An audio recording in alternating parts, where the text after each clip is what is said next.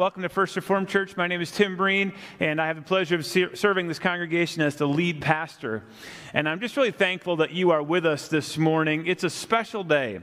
Anytime we celebrate the Lord's Supper together is wonderful. And today is especially a great day if you're new, because today we are kicking off a brand new message series that will take us pretty much to the end of 2019, which is the same thing as saying to the end of the decade. So settle in. It's going to be fun together as we think about this new message series called Jesus Is.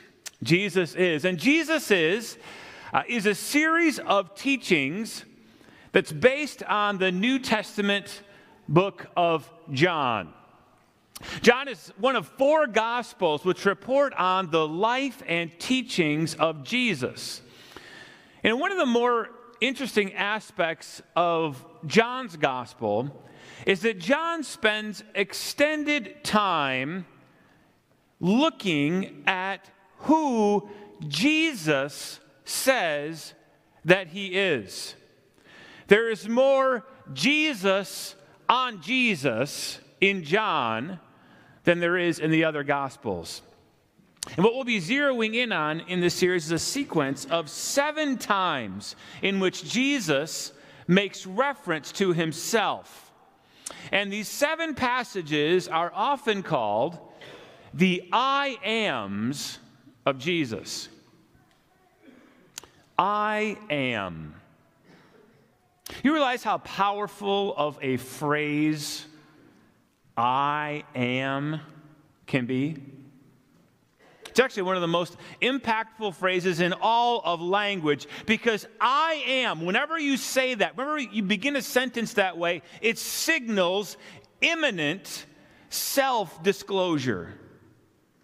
What you say after you say I am is a testament to your self-understanding. I am reveals what your role is, what your purpose looks like, which relationships you value. I thought maybe as kind of a lead into the series this morning, I would share with you a handful of other non-biblical but pretty well-known I am statements. And I drew these from media and history, and I thought it'd kind of be fun to do this a little bit interactively this morning. So maybe even, I thought, let's do it as a competition. All right, so what I want to do this morning is have a little bit of a competition between the north side of church here, center line this way, and the south side of church. So what I'm going to do is I'm going to give you each a couple of turns here, and I'm going to read for you an I am statement, and it could be from history, it could be from literature, it could be from the movies, and if you are able to identify the speaker or the context of the I am statement, I want you to shout it out whenever you got it, all right? And we'll see whether our north side or our south side does better with this, all right? So let's begin here with the north side. Who said, I am the greatest? You're on the south side, Mark. -1 points for south side and +1. All right, so 1 point for the north side. Now let's go to the south side. You can flip that. That was Muhammad Ali, absolutely. Okay, let's go to the next one. I am blank of Montanui. You will board my boat and sail across the sea. Who is it? Moana, that's right. I'm still hearing north side people call out. This is pretty simple. Your turn, their turn. We're going to alternate. So now, we got it now? It's back to the north side. All right, this one is for you. I am your father. Who is that? Darth Vader, that's right. All right, you're rolling. Back to the south side here. Seattle, I am listening. Who's that? Fraser Crane, that's right. We are 4 for 4 as a church. Now, these are going to get a little bit more difficult here. Back to the north side. I am 16 going on 17. Liesel, from which movie? Sound of Music. Very good. All right, 3 points for the north side. Back to the south side for this one. I am not a crook. Richard Nixon. That's right. President Richard Nixon wagging his finger. All right, we are perfect so far. Let's increase the difficulty a little bit. How about this one? I think, therefore I am. Descartes, absolutely. Rene Descartes, the philosopher. Very good. Kind of existential philosophy. Was born with that phrase, cogito ergo sum. All right, 4 for 4. Let's go back to the south side here. Just as I am, without one plea. Who used to sing this all the time? George Beverly Shea. That's right, at the end of those Billy Graham crusades. Just as I am, without one plea. All right, 4 and 4. Couple left to go for each side here. Back to the north side. I am the danger, Schuyler. I am the one who knocks. Who said that? Walter White. Somebody got it. All right, from Breaking Bad. Very good. 5 points for the north. They're getting harder. Back to the south side. I am the very model of a modern major general. Who said that? Yeah, but does anybody know who said it? It's pretty close. We'll give you a point. It's from the Pirates of Penzance, right? And it is, flip ahead for me, Keith. It is Major Stanley from the Pirates of Penzance. We'll give you a point. All right, you're close enough. 5 and 5. All right, this is what these are pretty difficult. Last round. We're going to see if we can get them all. Back to the north side here. I am not afraid of an army of lions led by a sheep. I am afraid of an army of sheep led by a lion. Anybody know who said that?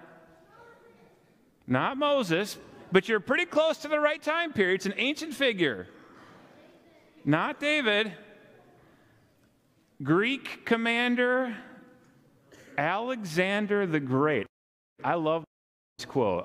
I'm afraid of an army led by I'm afraid of an army of sheep led by a lion. Great quote. All right, back to the south side here for the last one. I am by heritage a Jew, by citizenship a Swiss, by makeup a human being, and only a human being. Anybody know who said that?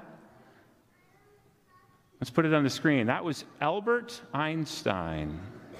I'm a human, but only a human. So pretty good, about 5 and 5, very good. You guys know your I ams well. The phrase I am is a super important one. It is an attention grabber.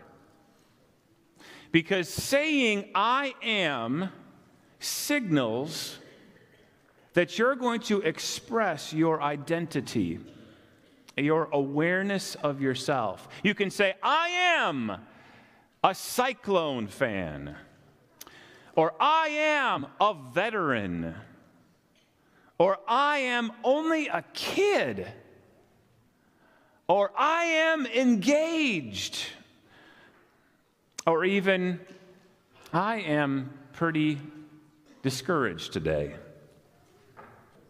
And when we say these kinds of things, church, people listen, they pay attention. Because of who you say you are, suddenly some people will feel a natural connection with you. They'll feel a draw to you when you reveal who you are. But the opposite is also true. Saying who you are sometimes kind of plants a flag in the ground, and that will create conflict or animosity. Because you will have claimed something or marked yourself in a certain way. You will have revealed to the world who you believe that you are. When Jesus said, I am, it powerfully impacted the radius of people closest to him. And in time, these 7 statements shaped the church, too. They shaped the church after his ascension. And I don't think it's an exaggeration at all to say that how you and I today in 2019 conceive of Jesus and how we worship and witness corresponds and connects to what Jesus said about himself in the I ams.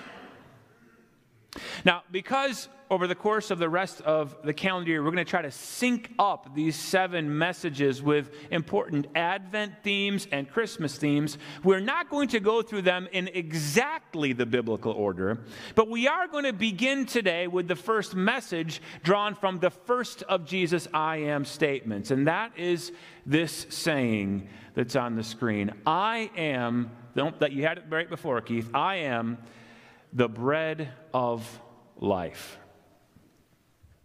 And the story that wraps this statement plays out over the course of some 71 verses in John chapter 6. Really over the course of 3 different acts, sort of with an interlude of Jesus on the Sea of Galilee as well.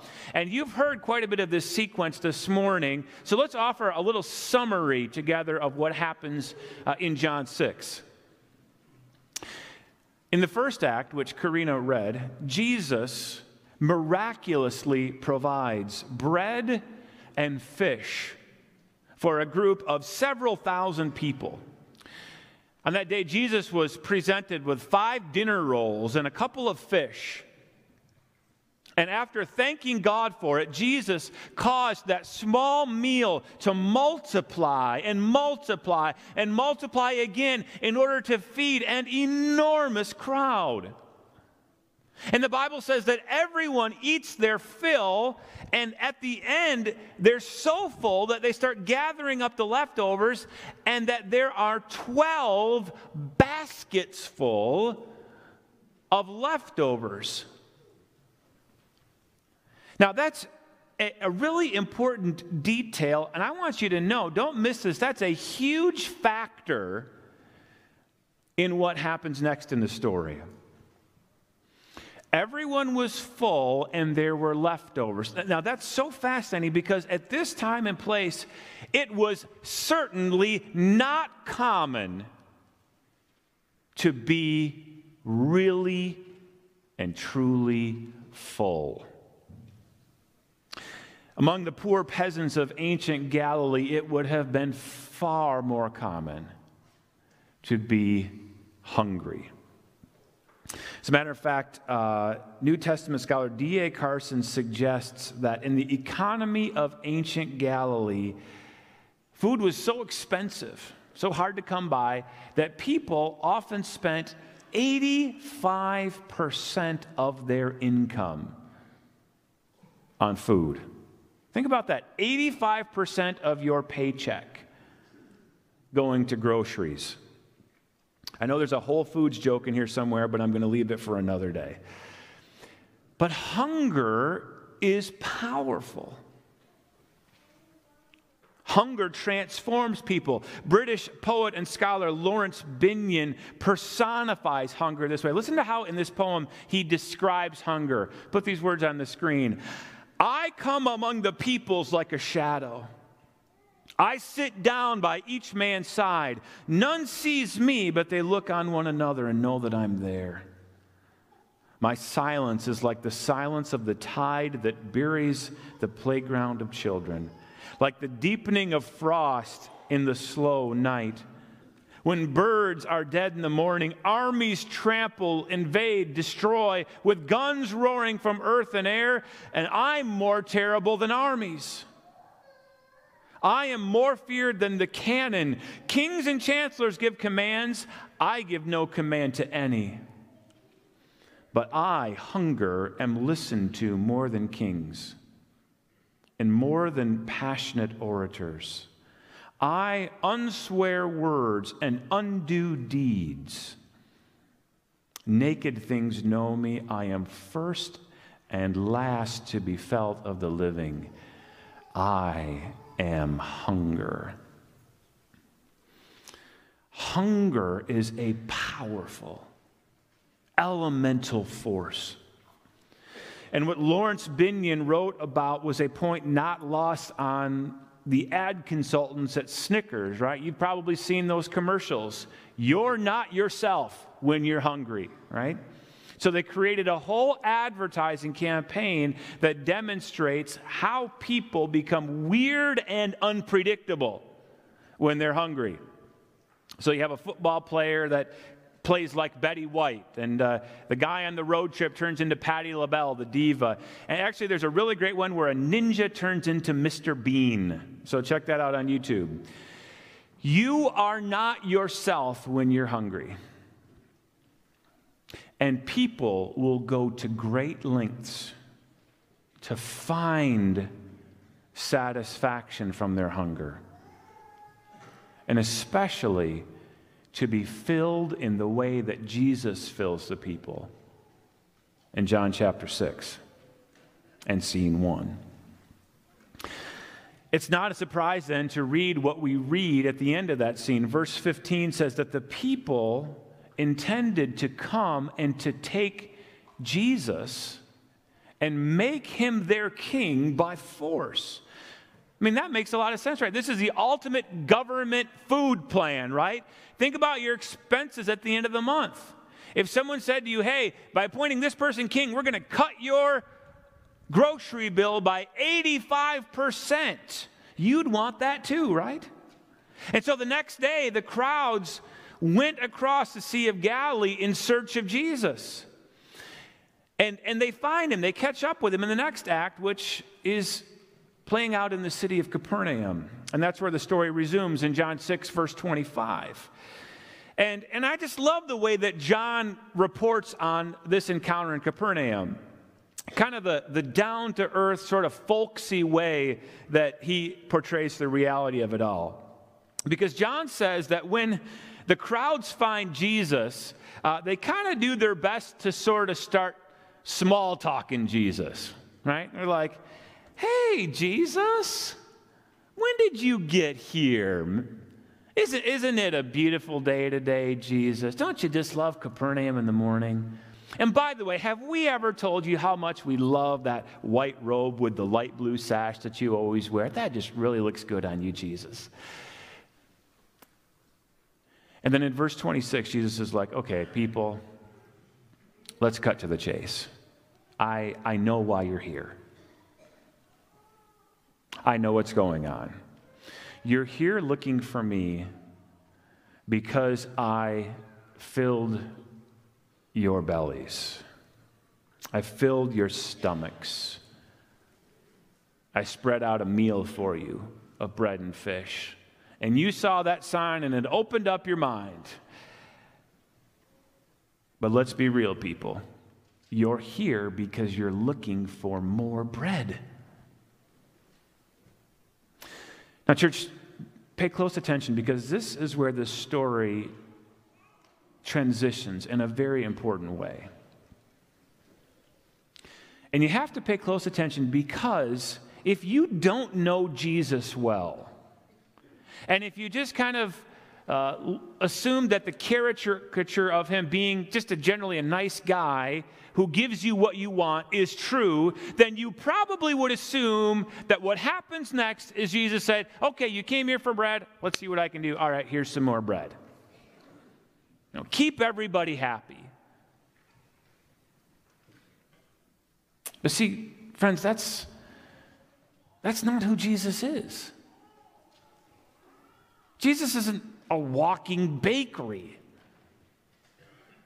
Jesus is not a grocery store. He's not a magician. See, the people came after Jesus because Jesus had demonstrated a knack for producing barley loaves. And that was a highly useful thing for those people. If we just had someone who could provide bread for us, out of thin air, that would be awesome. But listen, church, Jesus is the embodiment of God himself and the fullness of God, the incarnate Word made flesh, the Lord of the cosmos, will not simply be useful to you. Jesus is a lot of things, but he is not simply useful.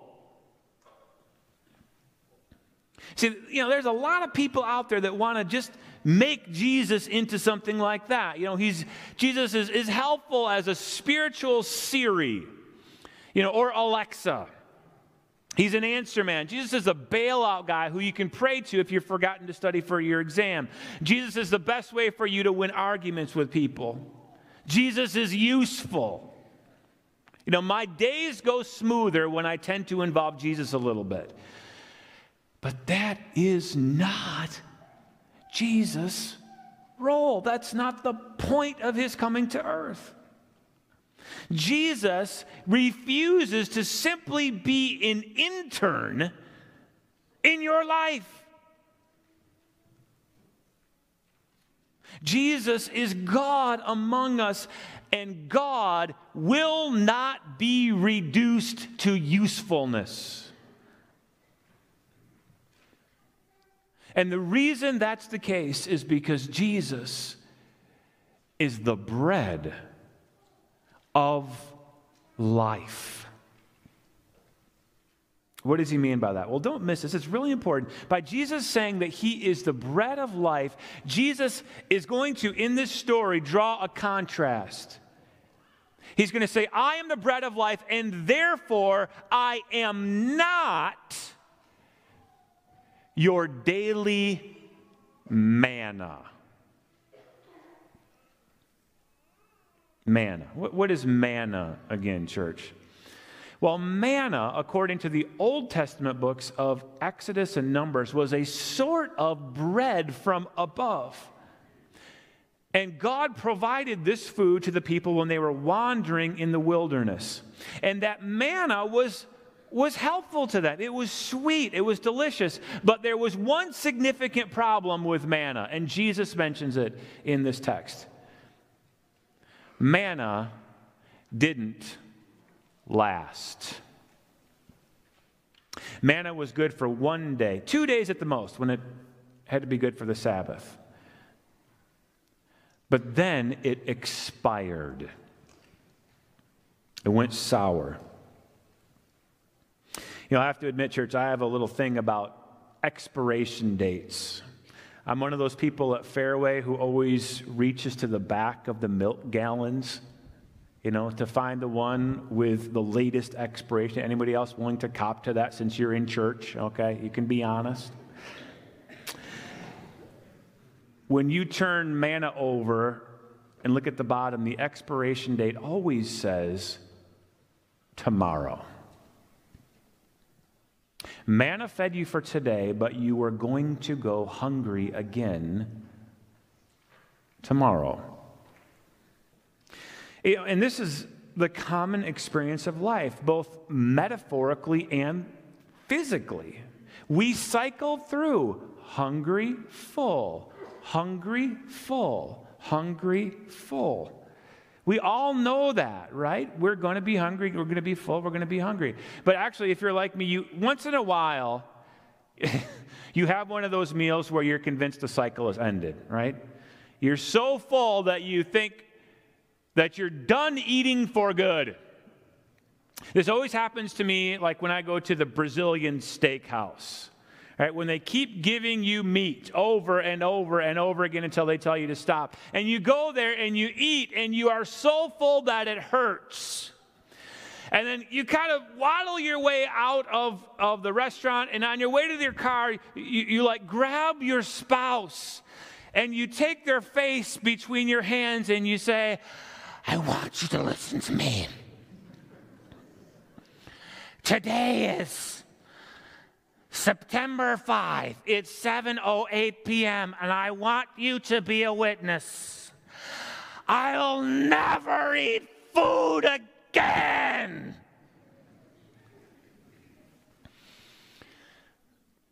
And it's a half hour after that.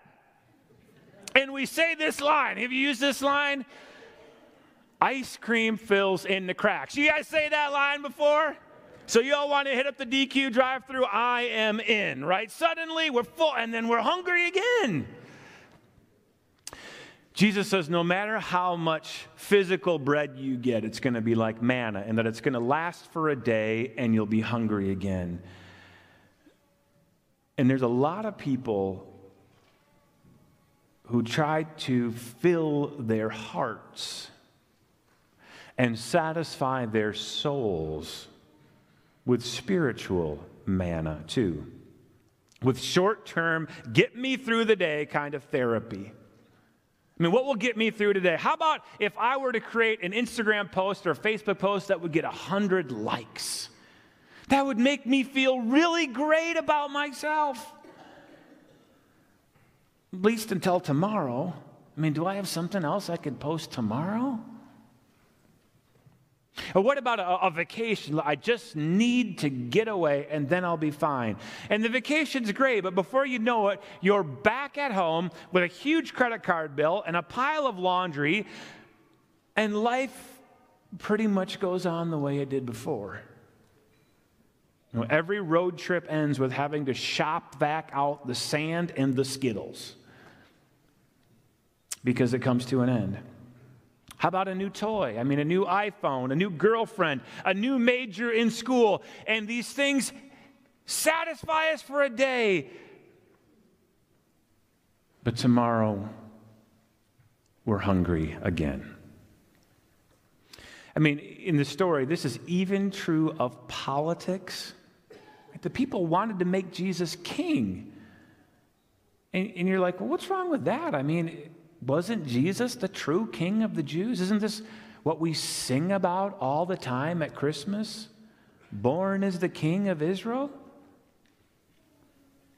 See, this ain't the right king.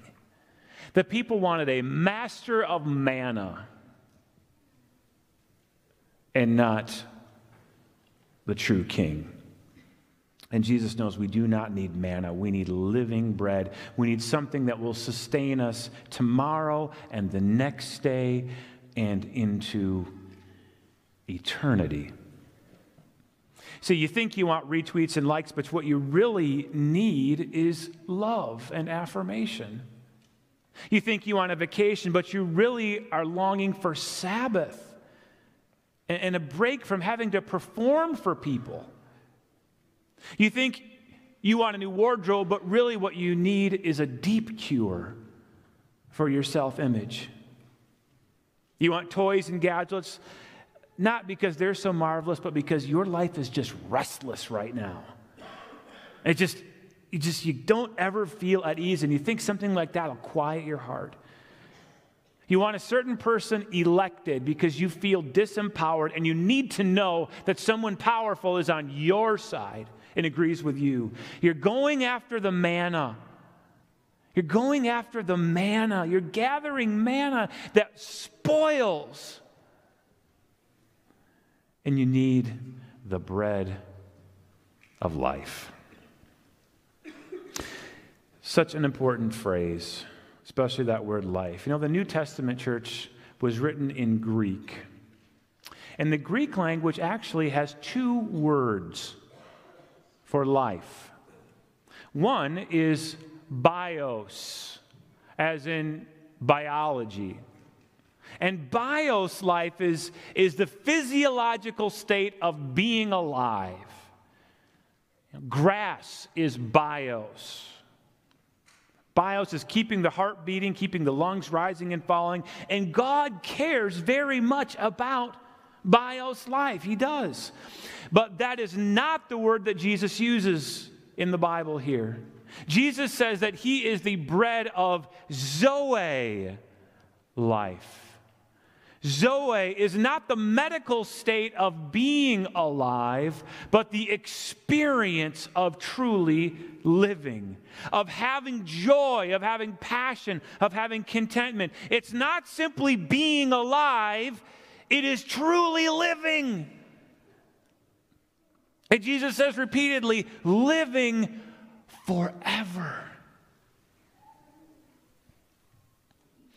The old Methodist preacher Charles Allen told a heart-touching story from the end of World War II. As the war was drawing to a close, he says, the Allied armies gathered up many hungry orphans in Europe. And they were placed in camps where they were well fed and well cared for. But in spite of the excellent care they were given, the kids slept poorly. And they just seemed nervous and afraid.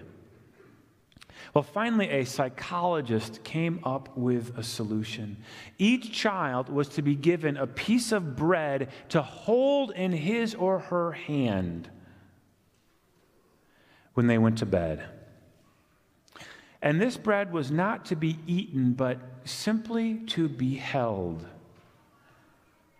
And when the children went to bed, knowing that there would be food for them tomorrow,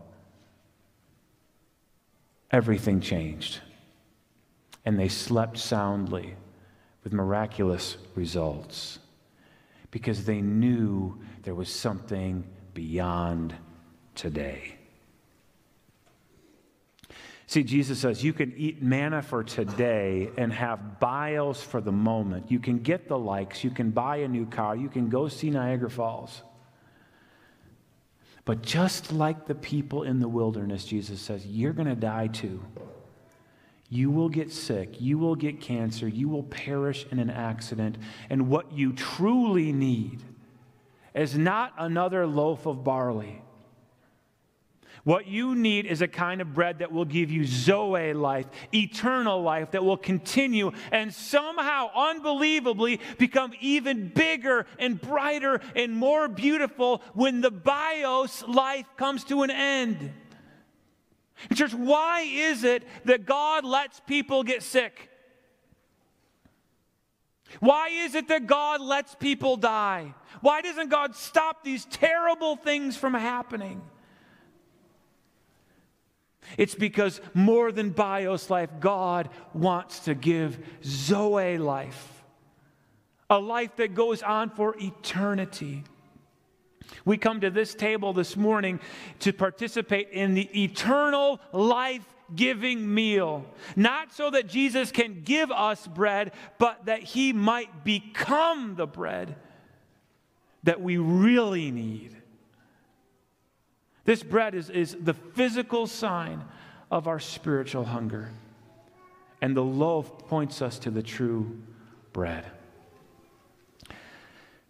And church, that only works when we truly take Jesus in. And he says this. He says, you cannot be nourished by bread by thinking about bread. You cannot be filled by holding bread or reading about bread or doing a study on bread or even by smelling bread. You must take it in all the way.